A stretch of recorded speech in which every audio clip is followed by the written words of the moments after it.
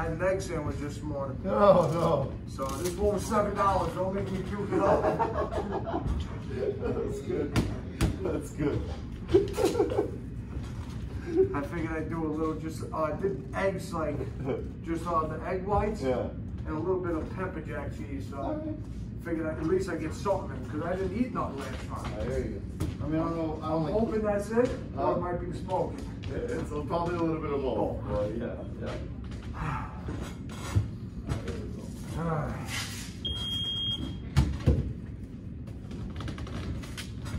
Ooh.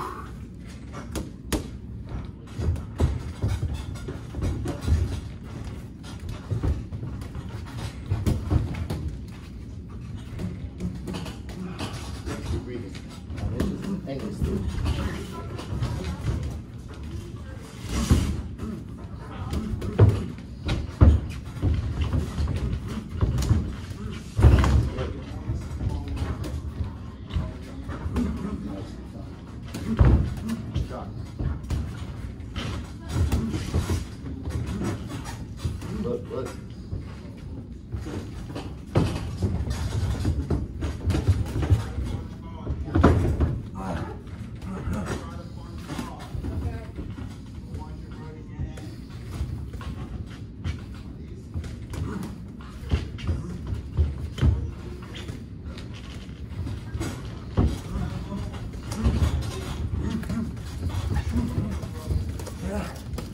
There you go, nice. Good. Trying to figure out which way to go.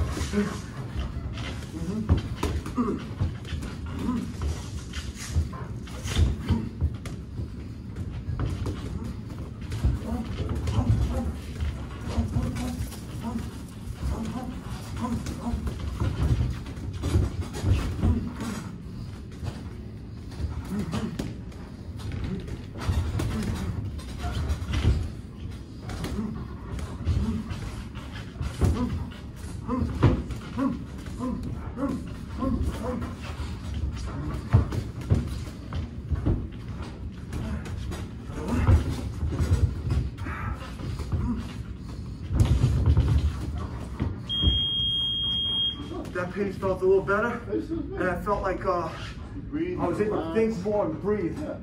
Okay. That's good. Listen, keep doing that. Make sure even though we're going slow, don't drop your hands because if you drop your opposite hand, you're going to get hit with a counter.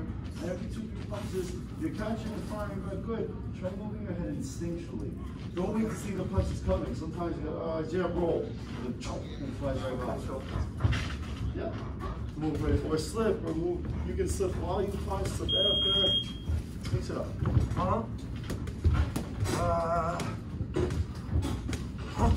There we go. Don't forget about the body work too. Set it up.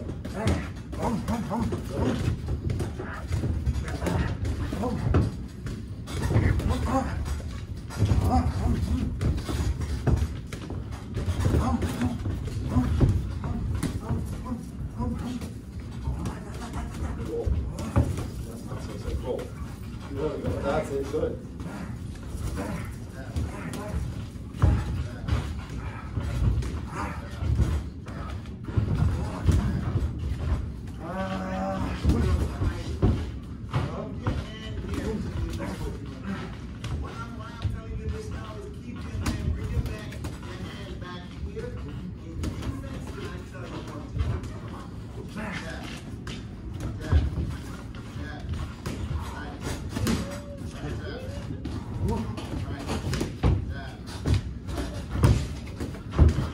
See, I didn't know that was coming. I'm just rolling my hands and just fly by. And sometimes I run into them. I try moving your head. Punch and move your head.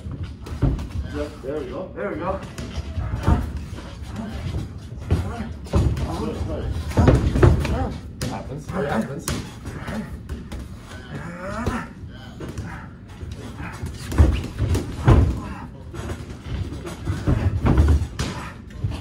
Getting sloppy with my hands.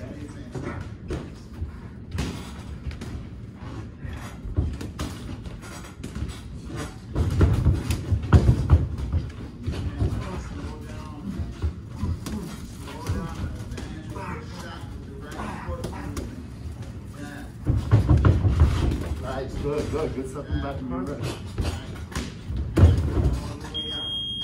Good stuff. One more.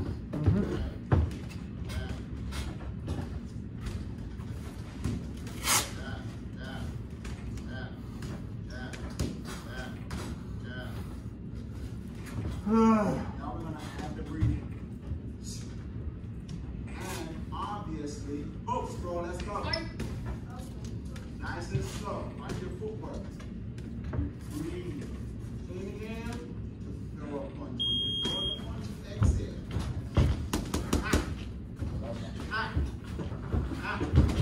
Through your nose, out through your mouth.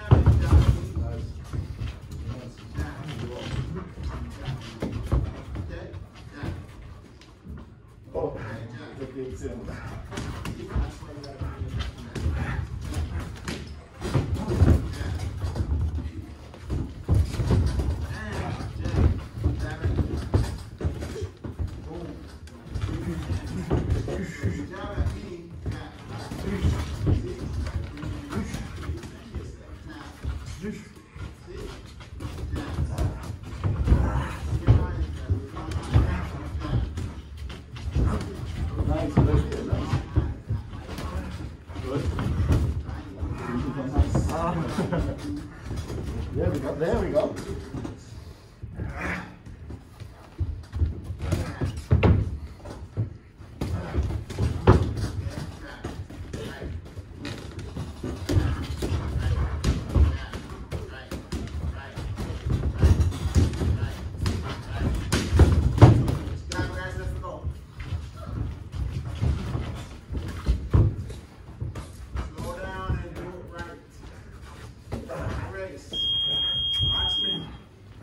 Good stance, good back. I made it. Up.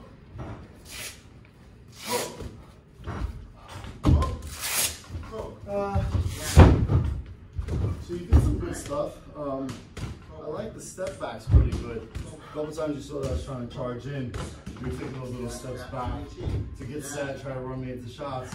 And it was good that you were doing that. I picked up on it, which isn't bad, but that's why I was ready to come forward and start slipping and rolling and just put the shell on. That way I can cover off fire back. But you did some really good stuff. You moved your head more toward the end. And a couple of times it worked out pretty good for you. And a couple other times, anytime you step into the pocket, you never lose points for moving your head.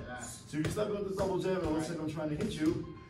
I'd rather you guess and try to move your head than not move your head at all. Yeah. You can't like, oh, I didn't see the punch coming. Sometimes by the time you see the punch coming, it's already too late. You have to know the punches are coming. And every 2 or 3 punches, make a slip, make a roll, make a double slip, make a slip roll, make a crouch and then a slip and then a roll and a crouch.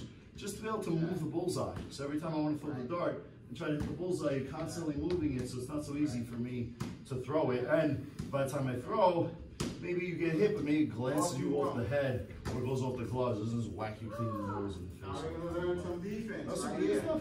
I like that. Fair enough. And just make sure you don't drop your hands, even though we're going a slower pace and not rock 'em, sock 'em. Just make sure when you're hooking, your chin is down, your right hand is buried. When you throw your right hand, sometimes you start here and you throw the right hand. It's not a lot, but your chin comes up a little bit and your hand goes down a little bit. You think you're protected, but I can get you in a couple spots like that. So you just want to make sure. Ever since we started, I noticed, I was noticing all my mistakes. Alright. Like in the beginning, like footwork, you know, and the slipping, you know, and each one I feel it gets better. And then, like I said in the end, my hands are getting sloppy. Always does that. Even you said towards the end of the That's fight, fatigue too. I start getting sloppy. I gotta remember. Yeah. Hold them up. Yeah, and keep the elbows in. Yeah, I think that's why I started slipping more at the end because I was too tired to. I hear you. I was like, fuck it, I'm not gonna throw it out one. I'm just gonna go for it. But it worked out pretty good sometimes. Sometimes I was waiting for you to pull the right hand. I was trying to pull the left up right after. And Yeah. You rolled underneath, and I wasn't ready for that. Now the second move after you roll the head is to come up punching. Yeah. And if you wanna, and I like you have a big left hook, which is great, and you got a really good straight right hand, which is also good. But after you slip or roll, you can't always throw the same one punch. That's why before we did slip and throw 2 punches, or slip and throw 3 punches, or slip and throw an uppercut. If I throw the uppercut, I can throw the hook, or I can slip and throw a straight shot, throw a wide shot, or I can slip and do a body shot and then a head shot. I want to be able to mix up which kind of counter punches. Moving the head is good to make me miss, but then you got to try to make me pay. But if I always know it's a straight right hand, I'm already getting out of the way before the punch comes. If I think it's a straight right hand, I guess wrong, and you were switching me to an uppercut or hook, even if I'm moving my head, in my head, there's a chance I can run into the shot. So just want to make sure that you can mix that all up. That was really good work. Punch the bag. Awesome. Good stuff. Thank you.